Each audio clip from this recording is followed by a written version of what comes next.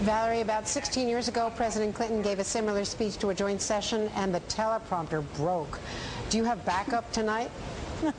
Well, you know what? I'm very confident, since the president knows exactly what he wants to say, that if something goes wrong, he'll speak directly from the heart, and the American people will hear his message. This is really all about the American people, and I'm not worried about whether he needs a teleprompter or the text. He'll get through it, and he'll get through it in a convincing way so that everybody understands why now is the time to pass health care reform.